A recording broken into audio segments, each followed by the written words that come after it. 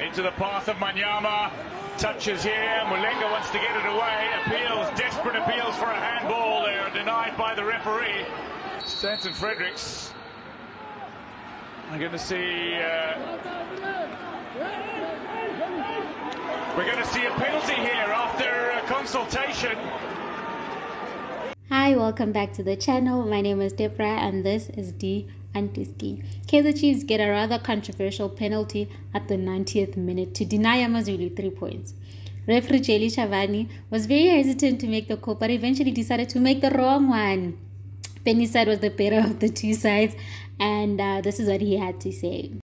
But yeah, when you play against a Kaizer Chief team and their best player is the referee, then you know you've got no chance. The AmaZulu chairman, Mr. Zungu, also took to his socials to express his grievance with officiating of the day. Please don't forget to like, comment, and subscribe to the channel, and I'll see you in my next video.